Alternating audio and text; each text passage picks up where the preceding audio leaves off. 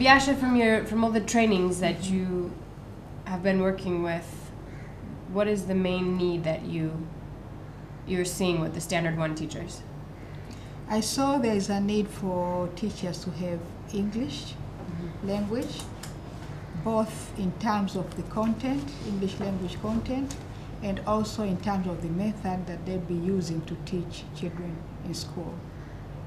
English is a challenge in terms of teaching because of conversation level and comprehension level, as well as knowing how to teach English effectively. So we decided to come up with a training and brainstorm some ideas on how best to help improve the confidence level of Standard 1 teachers in speaking as well as teaching English. And decided that video technology based on the curriculum and by creating a training program that can be used at teacher centers for in-service teachers and for teacher trainers or subject advisors at the teacher centers to use as a way to model and show best practices as well as give them ideas and activities.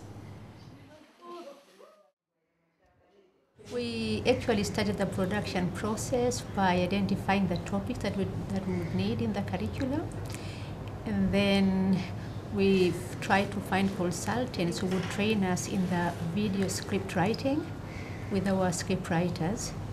And once we did that, we had to find consultants also who would film the video modules that we have developed. Okay. The process at the beginning was very challenging because many script writers here, they has no idea of how to write a TV script or video script. So it's their first time. Sometimes script come and it's difficult to shoot, so we have to sit with them again and start to discuss on how we can organize the script again to make it clear, then we can do something. Text ya pili inaeleza hapa mpaka mona. Sio zote mbili zitakuwepo. Go. Walimu, mmeona mifano ya maamkizi yasiyo rasmi. The whole process is not a joke. Yeah, it's hard. When we start, you know, we are all blank in the production of video.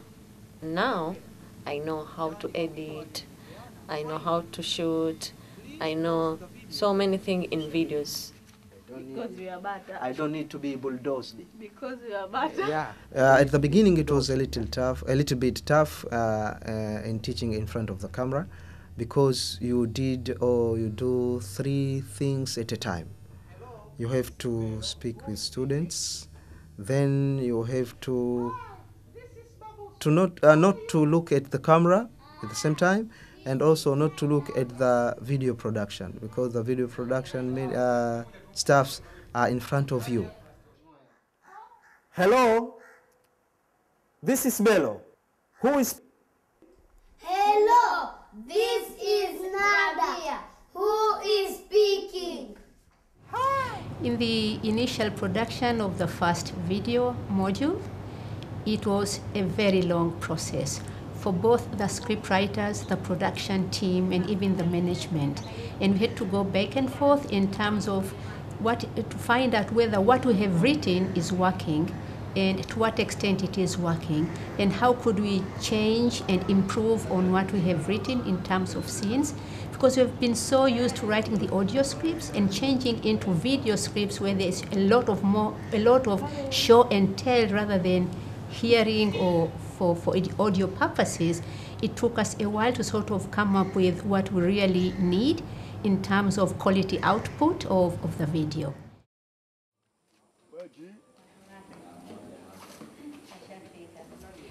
We are preparing for the training, putting on the screen, putting on the objectives and the timetable that we'll use. So we are preparing before the trainees, the teachers come, ready for them. When they come, we only start.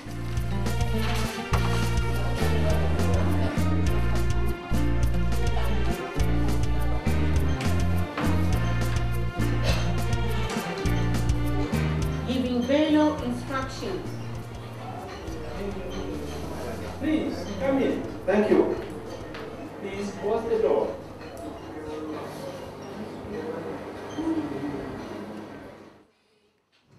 I think if the one thing that we've learned from the process too is how important it is to be creative and imaginative in teacher training and to think outside the box a little bit. And this idea really came from the teachers that we're working with and trying to find a creative way to work with them and to help them and to model for them.